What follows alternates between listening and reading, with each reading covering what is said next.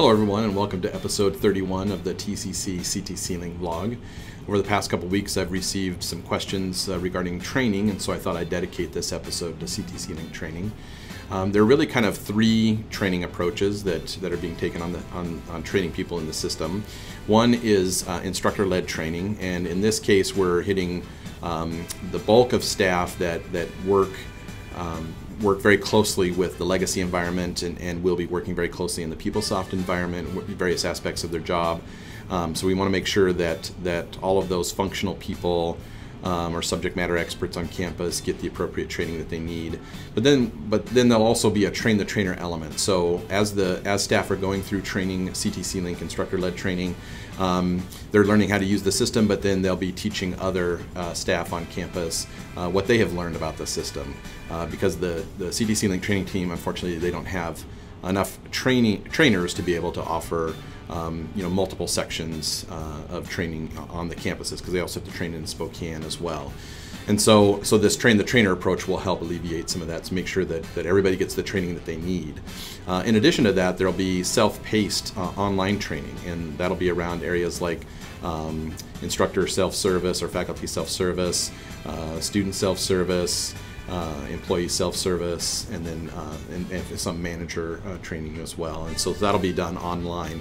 And that training isn't ready to be deployed at this point, but I will show you a website where you will be able to find that training when it's available, but also you'll be able to see some quick reference guides and PowerPoints for some of the trainings that are happening right now. And so the site you'll want to go to is https://training.ctclink.sbctc.edu. And you'll see here on this page, this is kind of the home page of the site. It talks about technical requirements. It has a glossary of terms for PeopleSoft speak and how to use the UPK or User Productivity Kit. And then a way you can contact the ctcLink team if you have questions.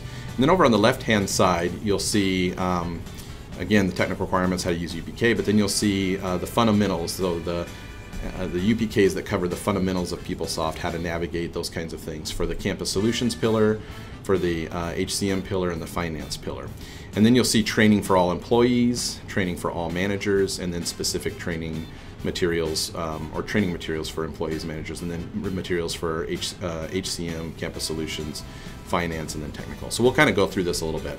So under all employees, you'll see that there's various training pieces, topics here, creating a purchase requisition. There's a UPK, so you could watch video on how this is done, or there's quick reference guides, so you can see various documents on how that process works.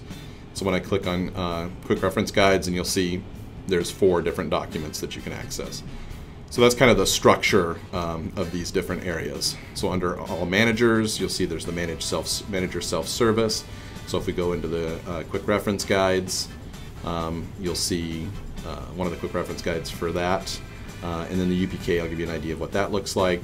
Some of you may have already seen this, but this is an Oracle tool. And then you can actually expand on the left-hand side here and go through various topics and view different aspects of the system with the UPK. And then human capital management, you'll see various documents and things related to that. Anything that's highlighted in red, those are items that you can click on. The things in black are things that they haven't developed yet and made available. So anyway, this site, I would highly recommend visiting this site often, because they add materials all the time. And I'll definitely be sending out specific links to the self-service training sessions as they become available, so that we can, so everybody can kind of learn the basics of the system, how to do some of those basic pieces. But like I said before, the bulk of the training is really focused on those key folks that intensively use the system, so that they then can in turn kind of train and show others how to use the system as well. So that's all I have for today. So I'll see you next time.